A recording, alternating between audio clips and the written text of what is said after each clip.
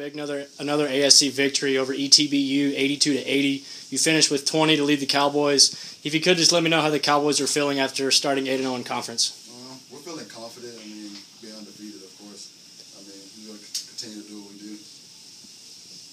Cowboys go on the road the next week against UMHB and Concordia. If you could just let me know how y'all are, gaining some confidence and momentum going on to this next road trip. Being undefeated, of course, we got confidence, but going into two tough places to play, Concordia and UMHB, we have to continue the confidence and to continue to stay together with each other, and we'll be fine.